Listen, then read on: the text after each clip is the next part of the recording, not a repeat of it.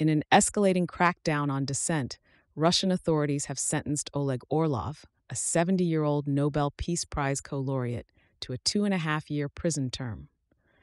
The sentence was handed down on charges of repeatedly criticizing the Russian armed forces, as Russia continues to exert tight control over all forms of political expression, particularly relating to the conflict in Ukraine. Orlov is known for his steadfast commitment to documenting and opposing repression in Russia.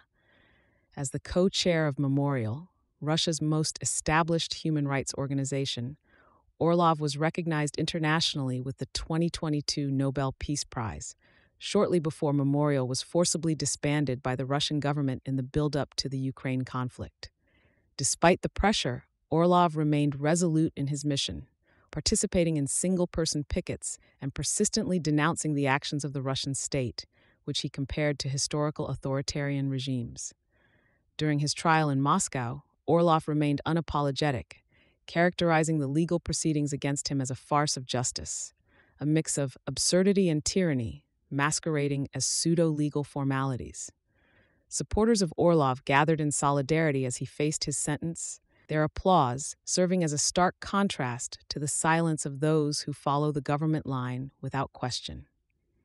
Orlov spoke to the long-term moral consequences for those complicit in the state's actions, forecasting a future where their descendants would bear the shame of their ancestors' involvements.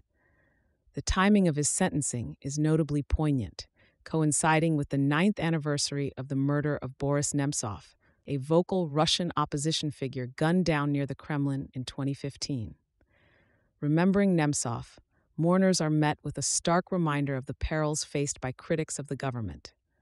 Meanwhile, those commemorating pro-government Wagner fighters enjoy the uninterrupted ability to honor their heroes, underscoring the deeply divided narratives within Russian society. As Russia continues to assert its military might in Ukraine and at home through repressive statutes, the jailing of a Nobel laureate like Orlov draws international concern and highlights the shrinking space for civil liberties in the country. What remains clear is the enduring legacy of Orlov and fellow dissidents who, despite the risks, advocate for a Russia where freedom of speech and thought are not only tolerated but respected.